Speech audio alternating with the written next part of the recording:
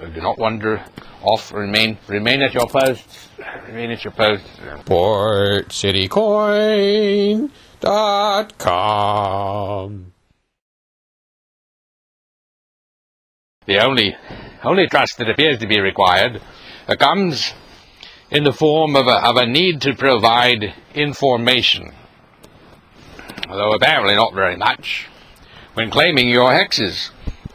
But even this act is a source of trepidation among some, as Vlad Kostia, possible mispronunciation, forgiveness requested, from Crypto Insider puts it, quote, Bitcoin hex is technically worse for any other project. Oh, well, there's no reason you can't look over my shoulder at the script. Bitcoin hex is technically worse than any other project bearing the Bitcoin name.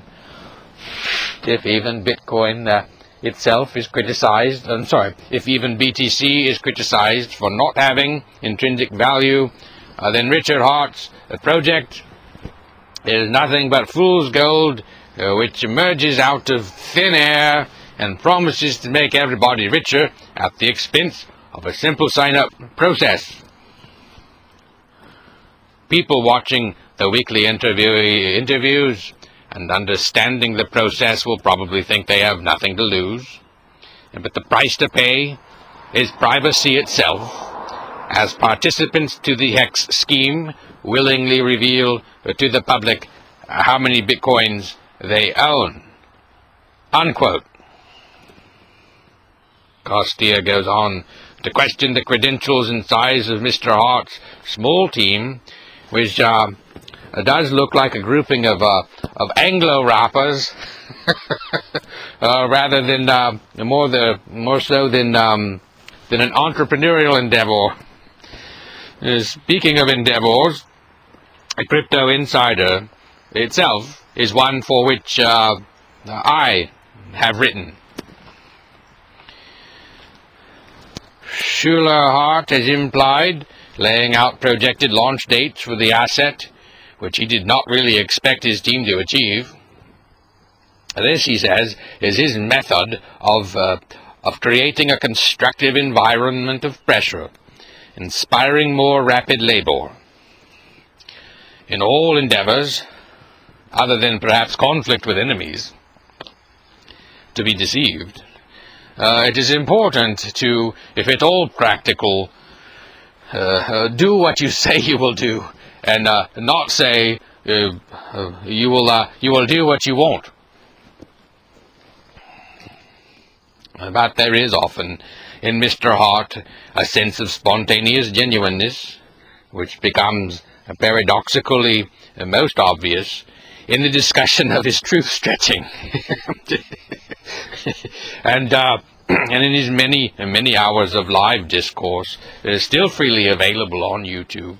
I have not seen him flee the scene, refuse to address a question, or cast demands upon an interviewer.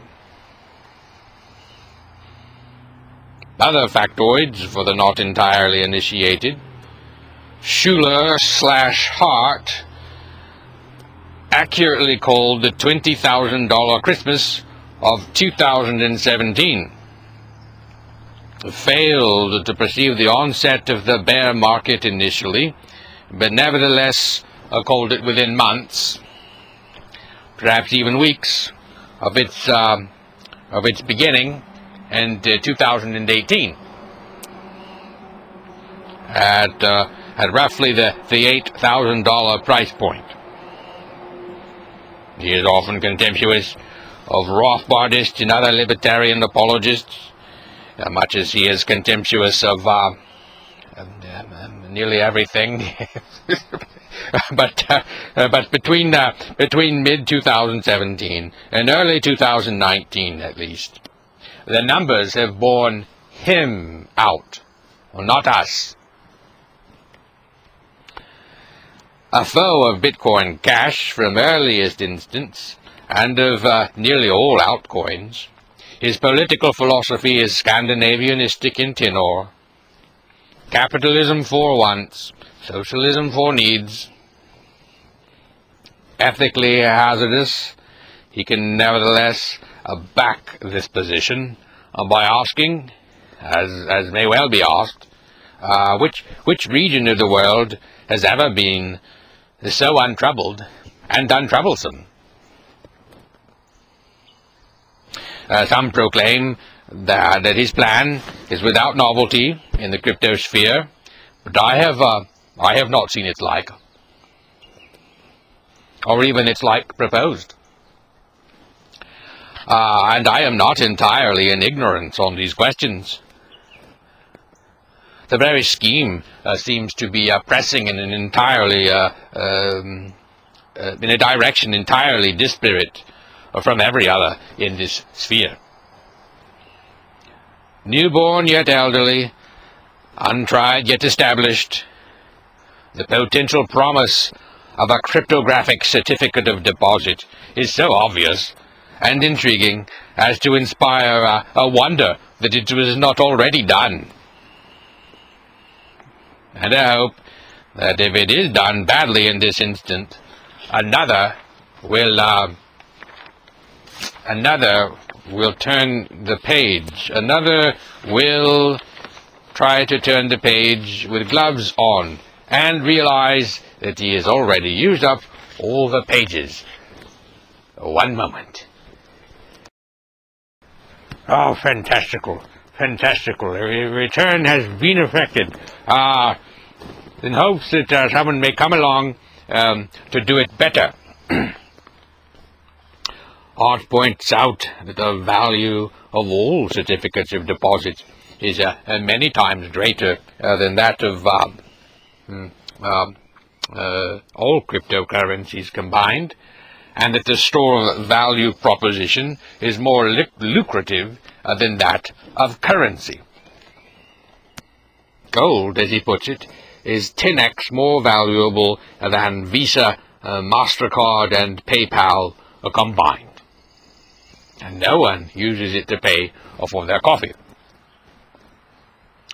Even if the project has many failings, it appears dramatically and obviously different from the others, thus seeming to entail, almost by definition, a character of diversity generally lacking in our sphere.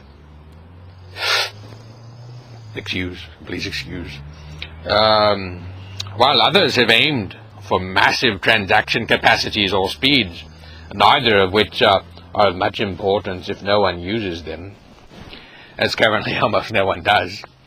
The Hexa has claimed to be a rarely traded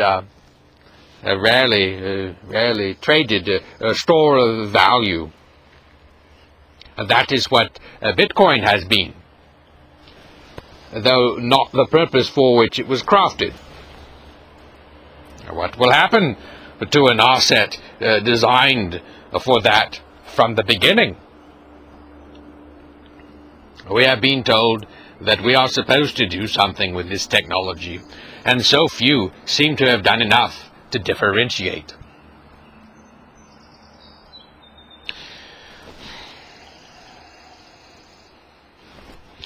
For most of the few, and there are very few, who hold more than $100 worth in Bitcoin, it evaporates down to this question: will we claim those coins which are to be granted to us by his protocol?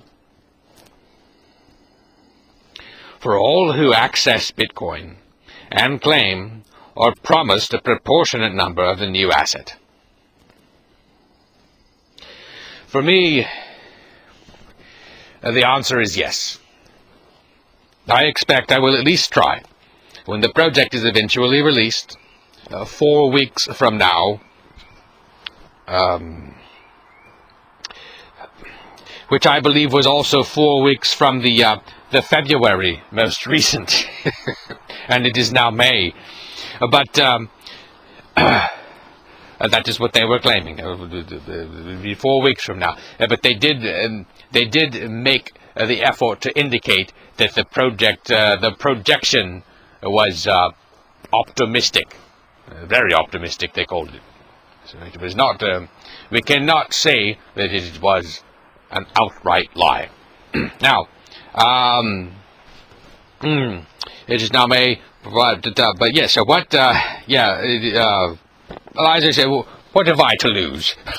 And in my case, I believe it would be an advantage for any hacker or a government operative to discover just how few Bitcoin fractions I possess. That I should shortly thereafter be ejected right off any lists of lucrative targets. Meanwhile, I will endeavor to continue my enjoyment of the hexist's sleazical yet witty presentations, provided he does not dispatch any mobsters to trouble me in my slumber for my partial, if mixed, examination of his credibility. From my Bitcoin brother, whether he is questionable or prophetic, I expect and fear no such interruptions, and perhaps something extraordinary. Rare coins, pawns, gold and silver bullion. Check out Port City Coin in Portsmouth, New Hampshire for your precious metal needs. A+ rated with the Better Business Bureau. Happy to do a cash transaction. Why buy your metals from one of those slave state mints when you can support the free state economy? Visit portcitycoin.com, or as I like to call it, portcitycoin.com.